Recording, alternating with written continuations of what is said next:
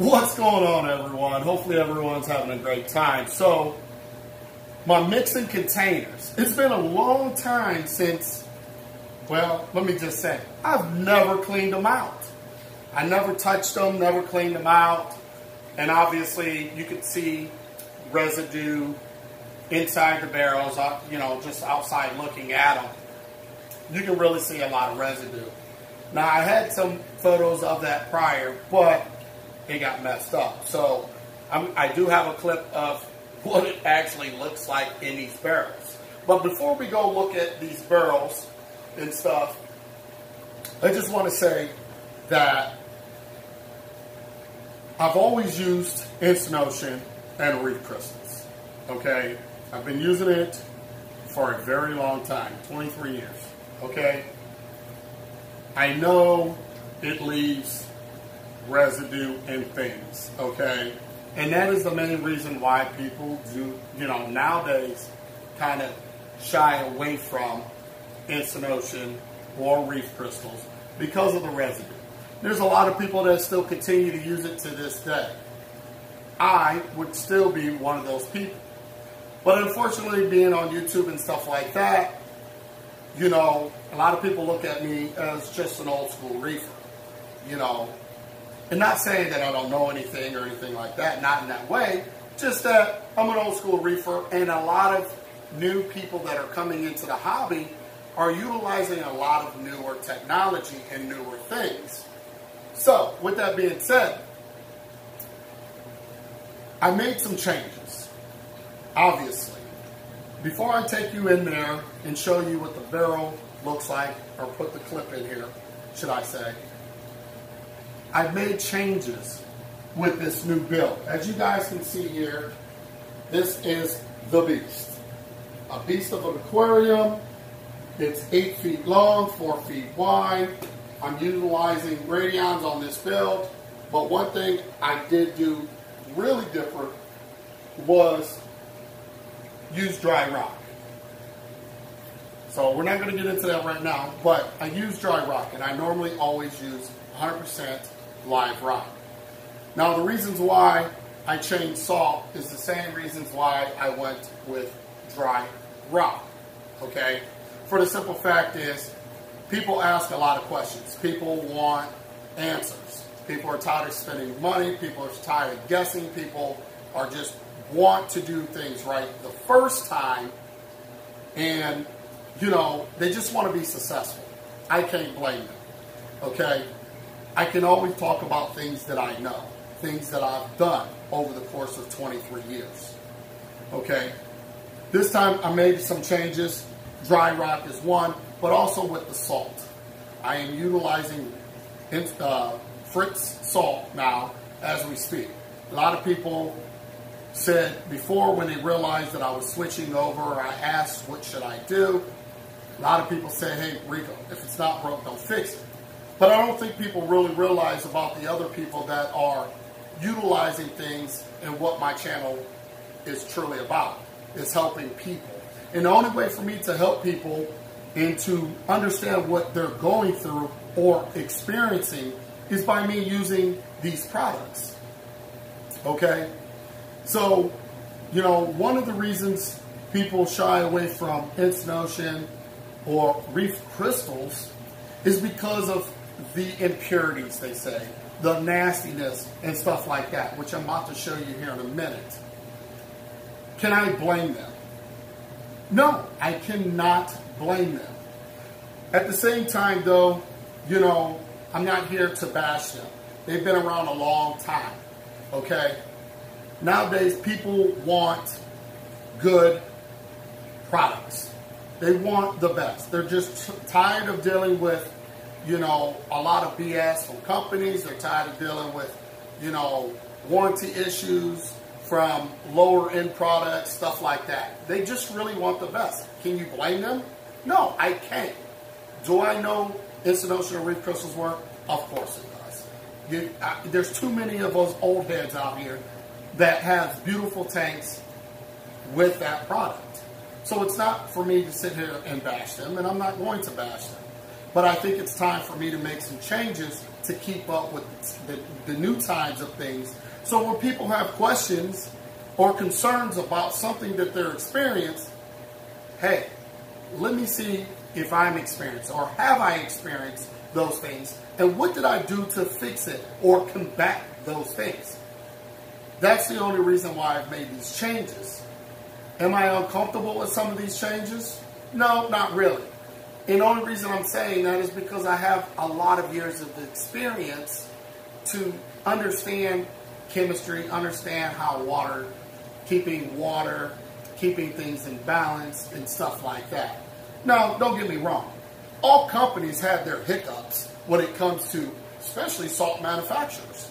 They've all had things where their employees forgot to, clean their bins out during batch making and stuff like that. It has happened.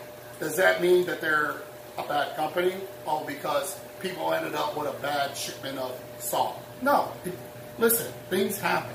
It even happens when everything is good in your aquarium that you don't understand. It's just one of those things that happen. So now that you're kind of understanding why I've made some of these changes, let's get into this video. Let me just show you real quick of what it has done to my drum. Let's go. All right, so my mixing containers sit here back underneath these stairs. So here's the mixing container. Sorry for the noise in here. Let me bring this down to show you how nasty. This is the water that's in there. Here, let me get closer. Look at that. Try to shake it around. Looky how dookie nasty that is. So this is what instant ocean reef crystals does for a lot of people. This is the reason why people honestly are not a big fan of. And excuse the camera. Let me zoom out again. But yeah, this is a buildup that and the reasons why people don't like them. And I can't blame them. And I can't defend instant ocean either. So it is what it is. Well, now that you've seen that, obviously, can you blame anybody? I don't. No, that has been like that, and I've been pumping that like that in my old system. I even utilize that stuff in this new system, stuff like that. Is it that much of a concern to me? No, it's not. But can I blame anybody for not wanting to put that, what does that, into their system? No, and you shouldn't either. At the end of the day, it is what it is. Moving over to Fritz salt, they use, a lot of the best ingredient to make their salt. They use the best of the best for their salt. Now, there's several other different companies out here that have their own thing and method when it comes to salt. I get it.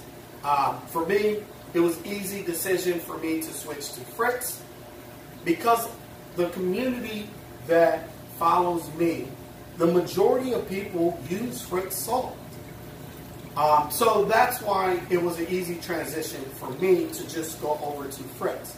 Let alone, I like those guys over there. They do an awesome job. I love hanging out with them at the shows. But it's more for the followers. It's the followers that are utilizing it for me that made me really switch. They have never tried to force me or convince me into their salt was better than what I was using. Not one time did we have a conversation like that. They never tried to persuade me or said anything or mention it. If anything, some of the salt things come up in just general conversation, and I'll say my thing. Hey, man, I love, it is what it is. The first thing comes out to me, Rico, we're not trying to persuade you, or hey, we understand that you do your thing, and that was them, and I respected that as well. So with that and the community and how many people actually using Fritz salt, it was quite easy for me to make that decision and also have the opportunity when it comes to utilizing the salt, when salt topics come out on the live stream or whatever the case may be. It's easy to have a conversation. It's easy to relate to those that may be having an issue. Hopefully nobody has an issue though. So I don't want to drag this video out too long. Everybody in the aquarium is doing great. I love to try to end my videos with showing you guys, even make them in front of the tank. This tank is so beautiful. Just show you that everybody's doing well. Oh, before I go, let's go take a look at the Achilles real quick. Let me show you how he's doing. We put him in on the 25th. Today's the 6th. And we'll show you. I'm also thinking, how long do you guys think I should leave him over there? And when should I go ahead and pop him in this aquarium? I'm kind of thinking, I don't know. Another week over here, then put him in an acclimation box over here just to monitor him some more, see what he's doing, stuff like that. What do you guys think? So let's go check him out while you guys ponder on that. All right, everyone, you see the Achilles tank there. You see he's doing great. My only thing and concern is, what do you guys think? How much longer should I keep him over here? Like I said, I got him on the 25th of last month. Today is the 6th. How much longer you guys think I should keep him here? Also, do you think I should just go ahead and put him in an acclimation box inside the aquarium so I can watch? I know eventually when he does come out of the box, or he might get stressed being in the box, I'm able to remove him from the box, put him back over here. There's all kinds of things that can happen. I don't know the outcome of him, if he's going to, do well or not do so well. But that's beside the point. What do you guys think I should do with him? How much longer should I keep him over here? What are your guys' thoughts? I'm really asking you guys for a little input on this one. I'm having an itch just to throw him in there and let it be. But at the same time, I want to try to have, good success. Now he's eating well. Let me see if I can feed him.